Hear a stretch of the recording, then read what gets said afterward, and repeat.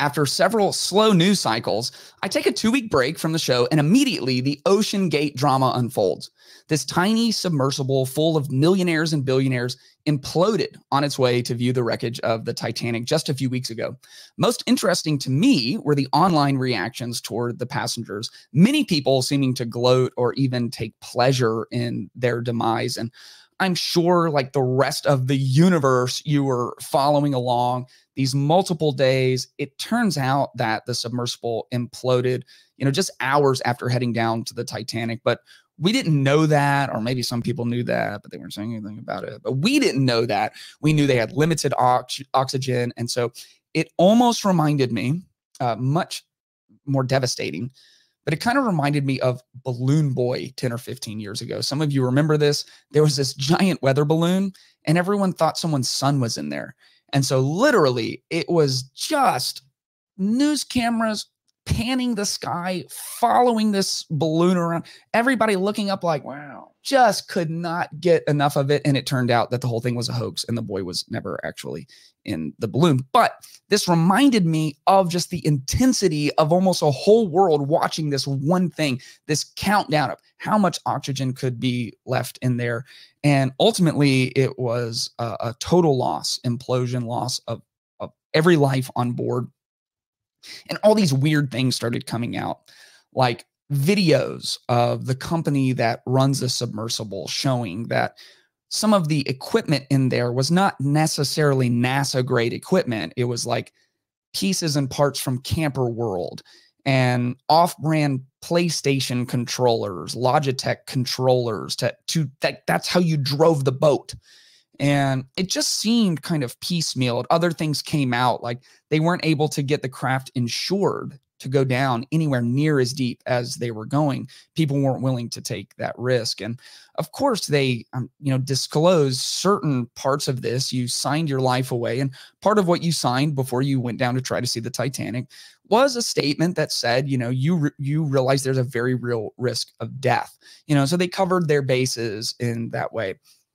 After it was confirmed that the submersible imploded, people, especially on Twitter, which I like Twitter, some of the funniest people in the world are on there, but also some of the worst people in the world are on there. And a real trend in the reaction to the implosion of the OceanGate submersible was people with an attitude of, well, that's what they get. Because they were wealthy, it was $250,000 to go down. Because these were millionaires, there was a billionaire and his son apparently didn't want to go on the trip, and his dad kind of made him, which is just devastatingly heartbreaking. There was a guy who's kind of a famous explorer, a couple of these explorers who are always pushing the boundaries where they go and seeing new things and doing new things. And there was a sense of like, well, that's what they get, a bunch of rich idiots who just wasted their money. They could have fed so many poor people with $250,000 and they just want to go down and look at the Titanic. Good riddance, First of all, it goes without saying, it's just incredibly callous, right? And the other side were people who were just generally heartbroken and seemed to ignore that maybe prudence would have had them do a little more quality control before they got into the submersible. Obviously, loss of life is just devastating. I want to make a case for exploration, though. And this idea that going down to see something that almost no one has seen. I mean, other than the people who were actually on the Titanic that sank, they saw the Titanic. It was a long time ago. Very, very few people have gone down and viewed this wreckage. Very interesting to me. Were it safe, it's something I would be very interested in doing. Now, when I saw the inside of that submersible, I'm out. So claustrophobic. Also, I barely have $250, much less $250,000. So don't forget, subscribe to the channel. I want to make a case for exploration. And I think exploration is actually in us when we're healthy. Genesis 1:28, this is the creative mandate for humankind in scripture. God blessed them and God said to them, be fruitful, multiply, fill the earth and subdue it. Like God's first command to humans involved exploration. Go out and fill the entire earth. Adventure is this call to go and do something new or see something new. And the great stories of Scripture involve a call to adventure.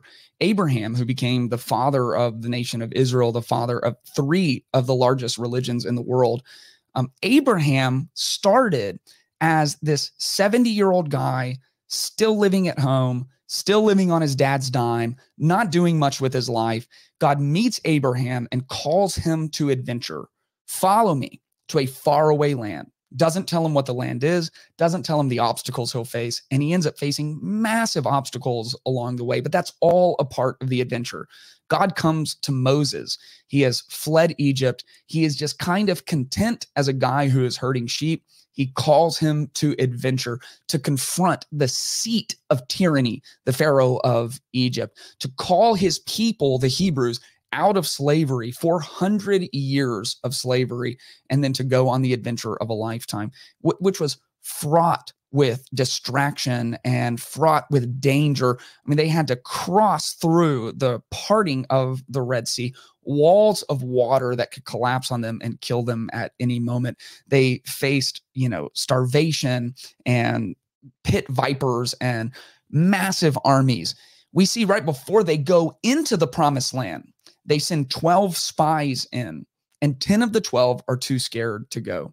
They think the people are too big. They think the people are too numerous. They don't think they're experienced enough. It's only Caleb and Joshua who are willing to go forward on the adventure that God had called them to.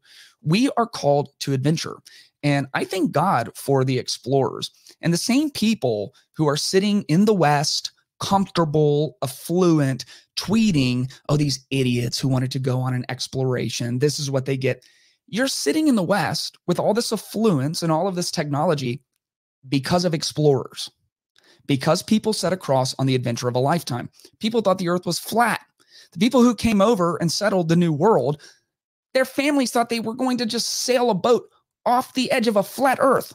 And a lot of people who set out in these boats made out of like wood and nails, a lot of them died. A lot of them died. A lot of explorers died. The original colonies, there were just 13 of us, and we were just on the East Coast. There was so much more of our land to explore. That exploration required adventure, and many, many people died exploring that new land where you're probably living right now, listening to this, tweeting about how stupid it is to go explore. And so, is a trip to go see the Titanic the most exciting or important form of exploration? It's not. But it has at its heart the same thing that drives people to new continents, the same thing that is trying to drive people to new planets, the same thing that drove us to the moon. Adventure can certainly lead to loss. That's always the risk. Adventure requires risk. Adventure can lead to loss. But the greatest loss of all might be having no adventures at all. And many people are living adventureless lives. Like the greatest adventure that you get ever in your life is just searching hours until you find that one TikTok that you can finally send to 7 friends. And then they click on it and then they do a laughing emoji. And that's the adventure of your life. And you're called for more adventure than that. You're called to do something great, to do bold things, even on a daily basis, to do bold things, to have bold conversations, to love your family in bold and risky and exciting ways, to start something new, to be courageous at work, to actually improve the things around you. We are called to adventure, and many of us are called to exploration, even just the exploration of new ideas or new systems. We have this inside of us, and so many of us have dulled all of that through just convenience and affluence and comfort. The people who went down to see the Titanic, they knew they were doing something very dangerous, and they knew they were doing something very uncomfortable, and it did cost them their lives. Now, specific to this OceanGate mission, it sounds like, were they to look at all of the factors involved, there is a case to be made it wasn't the most prudent thing to do. Proverbs 8:5 says, learn to be shrewd, you who are inexperienced. Develop common sense, you who are foolish. A few verses later, it says, I, wisdom, this is the personification of wisdom, share a home with prudence and have knowledge and discretion. What does wisdom have? It has prudence, knowledge, and discretion. Um, we must exercise prudence. We must have discretion in what we are or are not willing to do. We just got back from Breckenridge and we did a lot of risky things. And I was the driving force on a lot of these. I want my sons to be adventurers. I want them to take risks. I want my wife to take risks with us when it's appropriate.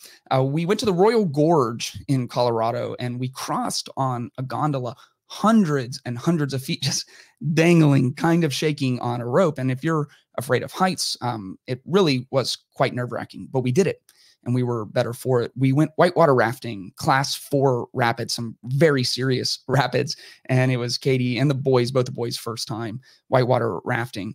And it was amazing. You get to the end of it and you did something. You did something more than scroll through Instagram that day. You went on an adventure, but it was prudent. I've been whitewater rafting many times. I have been on gondolas and know the stability of those structures. And so that is the balance. A call to adventure, but not a call to foolishness. A call to exploration, but exploration through the lens of prudence. And more than anything, I think we just need to be able to come to situations with a more nuanced read. Were these just elitists who deserved everything that they got, just foolish elites? Were these just courageous explorers? Or were they a mix of all? A son who didn't want to be on there, an explorer who was looking for one more adventure, wealthy people who love James Cameron movie Titanic. We don't know. What I do know is adventure can lead to loss. There is risk in life, and a life worth living will involve risk. But the greatest loss of all might be having no adventures at all.